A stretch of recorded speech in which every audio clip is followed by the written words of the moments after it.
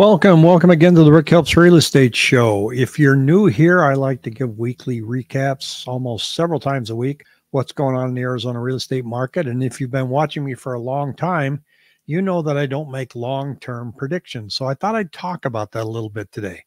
What's my opinion? What do I think is going to happen? Why don't I make long-term predictions? Well, let's talk a little bit about how the channel got started. I was sitting watching us stay home 2 weeks, flatten the curve. Remember that? I thought, oh man, real estate is toast. I mean, you look at all the businesses that were closed. I thought this is not good. You're going to see most of the workers laid off, and then the white shirts are going to be cut from their jobs, and who's going to be able to afford to buy a house? So I thought, well, let me just update people on what I see on almost a daily basis. I started a live podcast at 8:30 in the morning every morning and said, well, what's new now? What we found was most of the YouTube updates were, hey, here's what check you're going to get next month. They're going to send you $2,000. Well, they're going to send you $1,200. All this helicopter money started coming down. California wouldn't let you show homes, wouldn't let you do open houses. Some people in Arizona wouldn't let you do open houses, certain brokerages. Worried about the liability. But lo and behold, real estate came back. There was so much money injected into the economy that it lowered interest rates at an unbelievable amount, and people went shopping. I didn't see that coming. So it makes it kind of hard to predict going out. I am concerned about the future of real estate, but then there are things that tell me that it may go the opposite way. So I thought I'd share some of my thoughts on that. I'm in no way saying here's where the market's going. I'm a real estate agent. I'm not an economist. It is a hobby, as it is for most people that are on YouTube, except, there's a few people I like to follow. I also like Joe Brown. He's a great guy. And I love watching the detail that he goes into when he's talking about our economy. And so in the Armchair Economist, he's pretty good. He just puts a cell phone up in his truck and talks to you and tells you what he sees, but he knows what he's talking about. He's kind of fun to watch. Now, as a realtor, the only advantage that I have versus the average person is just access to data. That's it.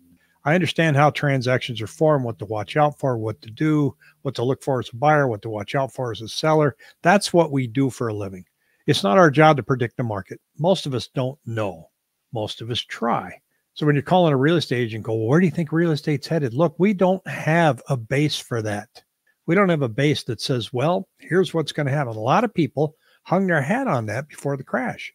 They had agents, most of them knew, going, well, your house just went up $40,000. Just imagine what it's going to be worth next year. Well, that was very ill-advised. Nobody knew what was going to happen next year. Many could see it coming. Many got out. But a lot of people thought, well, okay, I'm already up 40,000. I'm going to be up 80,000 next year. If interest rates go up, or if my home resets, I'm getting a 0% interest rate now. If it resets, oh, what the heck, I can sell my home. That was foolish, and it burned a lot of people. Well, now it's still right here, 2008. So everybody thinks it's going to happen again. I don't think so. I don't see it. Now, does that mean real estate won't crash? No, that's always out there. But historically, looking at that crash, the magnitude of that crash statistically happens every 70 years. So don't think that it's going to turn around and happen every 10. It just hasn't historically. I read a lot of stuff. I get up in the morning and I read Market Watch. I look at the Federal Reserve. I look at AP. I look at so many things before I make a video, but then mostly I look at the Cromford Market Index. I like to look at our data. There are some things that concern me when I look nationally at our numbers, but the one thing that I concentrate on that you're probably getting tired of hearing from me is this one, and it's just our current inventory. Sales go up or down based on that simple number, the number of homes that are for sale and the absorption rate. How many of those homes are being sold? And I look at the number of contracts on a 7-day moving average to give me kind of a short-term analysis of where things are going. We have an affordability problem. That concerns me. It concerns me because so many people can't get into a house. But also I'm looking at that and going, okay, well, that doesn't mean things are going to fall off the wagon. That doesn't mean things are going to crash. It just means it's harder and harder to get into the house. The other thing that I look at that really concerns me, is our national debt. Look at our interest on the debt right here. 135 billion. Look at our defense, 891 billion. This is just the interest on the debt. It's like paying that $25 minimum fee on your credit card. You're never paying down the principal. You're just paying the interest. That's what that number is. That bugs me. It should bug every American because we have way too much debt. Now, why should that bug me as a real estate agent? Well, look, I like to buy and sell homes, help people buy and sell homes.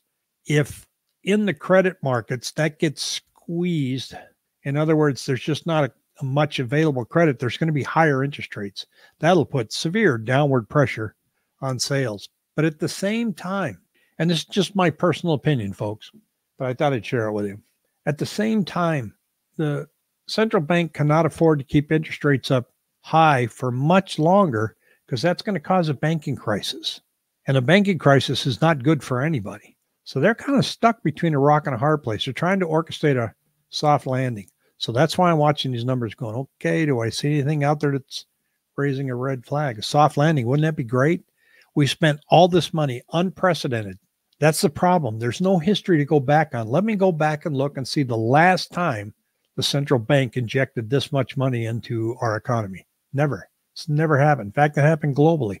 So do you have any history to go back on? No. You can go back to the 1940s when our debt was 124% of GDP. That's the last time we saw that after World War II. But at that time, we were the only country that was producing anything. None of our factories were blown up.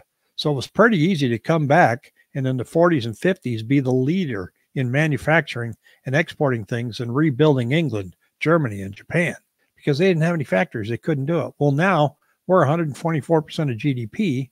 How do we ramp up, generate more revenue when we have a giant global economy and everybody's manufacturing? China's growing. Latin America's growing. Germany's growing. So it's a little harder now. And that's a macro level looking at the economy. Can we get a soft landing? That would be great. A soft landing would be we got inflation to go down and we didn't kill the economy and we can gradually start growing again. Now, the opposite can happen where inflation goes down, but now we've just kicked the economy in the tail and now we've got major recession that could last for a long time while we try to dig ourselves out of it. Or we could see that interest rates have been tamped back down far enough to where they can't put them down any further without igniting inflation, but they can't keep them at the level they are now because banking's going to have a big problem. So what are they going to do? They're probably going to say, well, housing be damned. We've got to make sure our banking system doesn't collapse, and housing could inflate yet again.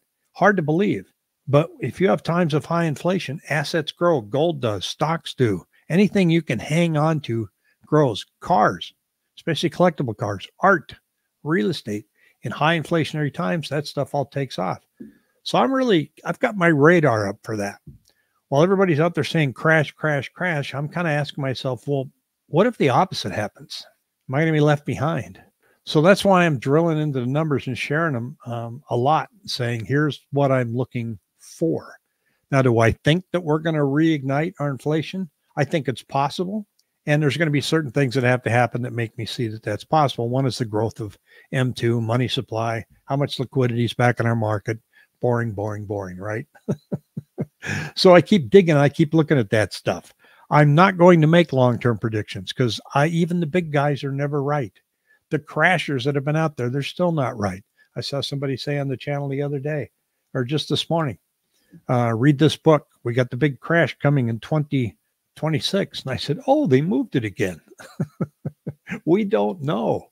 So if you're into looking at the numbers, looking at the data and seeing what's going on locally in our market, for example, new home sales have declined nationally, but not here. Real estate is local. It's even more local in your specific neighborhood. Then I encourage you to tune into the channel. I'll try to keep you updated as much as I can. And let's have fun doing it. Thanks for watching. Take care.